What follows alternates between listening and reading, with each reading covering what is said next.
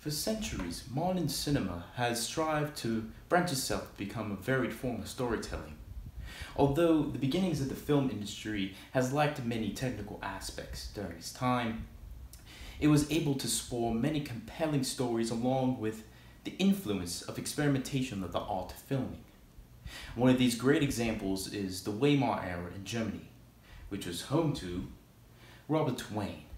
Although he attempted to progress into law school in Vienna and Berlin around 1894 to 1896, Wiene had a deep love within the arts like his father, and eventually jumped in the rabbit hole and began mastering performing arts as a business director, then a screenwriter.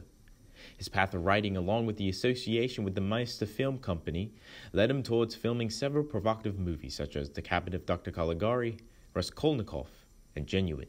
Through an overview of three of his films, Weimar proved to not only become a political statement in Germany, but also a pioneer in the art of film.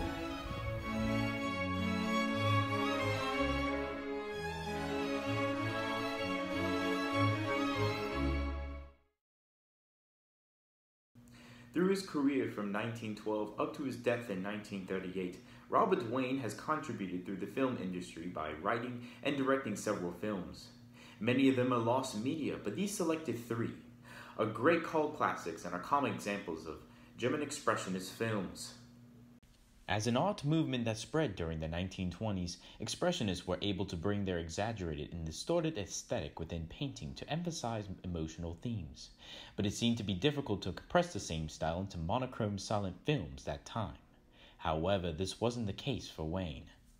Having a strong background of theater from his family and his experience of screenwriting and handling the Neue Wiener Bühne in 1908, Wiene was aware of how the settings and characters interconnect visually as they play along within the script. Wiene's three films were great examples of his signature mise-en-scène and brought an emotional attachment through his craft, marking them as expressionistic. The Cabinets of Dr. Caligari and Raskolnikov were well-defined examples of mise-en-scène through its distorted geometric backgrounds, high contrast of lighting, and grotesque, overreactive characters to portray the eerie environment and bring the audience towards his dark story. There was much attention towards the sharply angled buildings and interiors that brought a slight abnormality as we view suspicious antagonists passing through, or frantic tension with an agonizing stalking through a town of Caligari's sleepwalking henchmen, or uncontrollable hallucinations from Raskolnikov as he sleeps. Genuine also applies Wiene's formula of imagery, but it differs to emphasize the protagonist's genuine and her barbaric, irrational character in comparison towards the wealthy eccentric. The bunker she lives in is open and chaotic, filled with abstract shapes and stripe patterns to represent an exotic jungle that fits with her personality, while the mansion upstairs contrasted to being more orderly and plastered with geometric shapes to act civilized and cosmopolitan.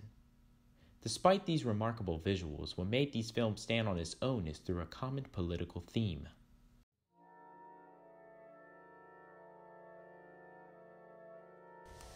The three movies dealt with intriguing plotlines such as hypnosis, succubi, murder, and insanity. But what unifies these films is the theme of authoritarianism. Through each of these films, Wiene challenges duality of the individual and the authority that brings the viewers to question of their own corruption.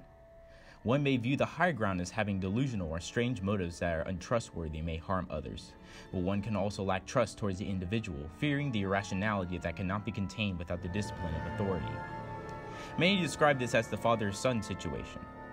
These three films were able to convey this theme. The Cabinet of Dr. Caligari was a great example of showing this theme from the presentation of Dr. Caligari through the eyes of the protagonist, Francis. Dr. Caligari, a visiting doctor, is seen to be in a Socratic diabolical mastermind behind the series of murders within Francis's town. But we then discover that the story was only a figment of Francis's imagination, revealing that Francis was the mental patient in the care of Caligari himself, bringing the viewers the questioning of our trust of Francis or Caligari. Raskolnikov was also able to bring the same theme but also applies to a different perspective. Raskolnikov, a penniless and depressed student from Russia, brought his experience of meeting friendly yet poverty-ridden civilians in comparison to the struggle of wealth and class to question, is it justifiable to take life if by doing so benefits humanity and rids it of a pest? His ideology converted his mind to murdering an elder pawnbroker and her sister, which brought no benefits to the poor but despair and insanity due to the civilians being friends to the pawnbroker's family and suicide to escape being framed by the law. Raskolnikov was also the example of one of the possibilities of unruled freedom that questions the essential use of higher authorities despite the motive of being good into society. Genuine is a completely different plot from the rest, since it leads more towards a monster movie than a psychological thriller, but it was still able to bring the contrast of the individual and authority, specifically between the vamp Genuine and the rest of the characters in the film. One may take the blame towards Genuine for using her power of seduction for murder and dominance towards their owner, but there is also suspicion towards the owner himself. Throughout the story, he buys specifically Genuine because of her marvelous beauty that he keeps her locked from the real world. He provides her shelter and constantly feeds her, isolating both him and Genuine from the outside. The containment from society has its advantages and disadvantages. One being that it prevents Genuine from bringing her horrid cruelty towards others, but also brings Genuine to obsess over escaping. The Elder's choice to contain her only was the main cause leading towards the rest of the story. Despite its outdated quality, Wiene's films were able to bring stunning narratives along with complexing visuals that are able to become impactful to this day. Soon afterwards, many filmmakers followed his footsteps with their own style to create a wonderful art movement within cinema, such as Fritz Lang's Metropolis. Wiene's films overall bring its own political voice along with a morbid style that I highly recommend to watch as a connoisseur.